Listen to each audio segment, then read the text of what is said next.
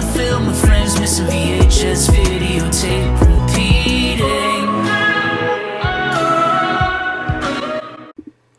Welcome back, family and crew. Today we're looking at the Maltese Falcon, 1941, rated passed because it passed the board. Doesn't really have a lettered rating. 1 hour and 40 minutes. San Francisco private detective Sam Spade takes on a case that involves him with 3 eccentric criminals, a gorgeous liar, and their quest for a priceless statuette, with the stakes rising after his partner is murdered. Based on the screenplay by Dashiell Hammett. Written screenplay by John Huston and directed by John Huston.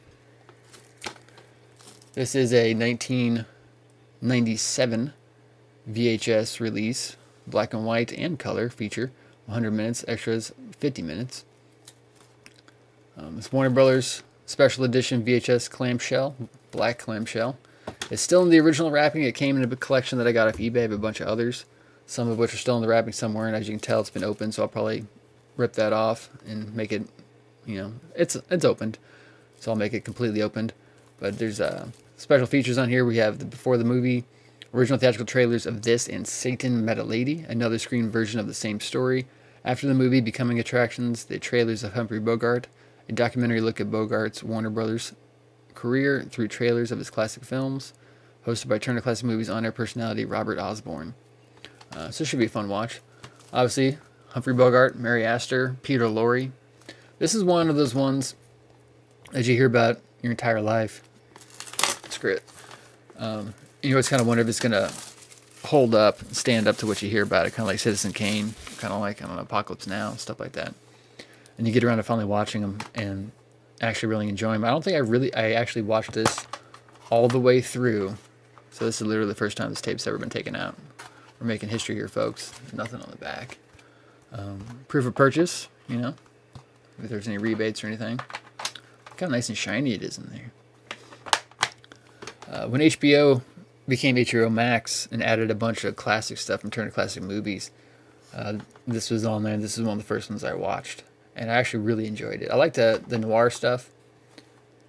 I like the work of Dashiell Hammett. I like the black and white 1930s, 1940s, early 50s look of film.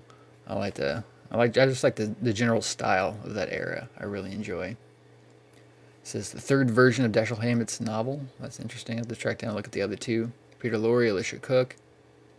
It is a fantastic movie. If you haven't seen it, be sure to check it out.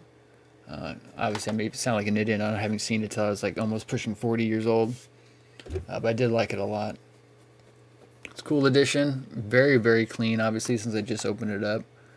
It'll be one. I might actually, well, one, I'm going to take the trailers off there for everybody. And then I might actually watch this again. I think it's a fantastic movie. Like I said, just the black and white noir stuff. I remember when we did I used to project on 35mm this thing called Noir City, which was like a traveling road show of a bunch of noir films that were shown on 35mm, hosted by Eddie Mueller from TCM. And talking to that guy and working with that guy a little bit kind of really reinvigorated my interest in the noir cinema and the movies from the early 40s, early 50s. Let me know your thoughts below. Do you guys have this VHS edition? Is yours still in the package, or has it been opened about a minute ago? Like, comment, share, subscribe, and I'll see you guys on the next one.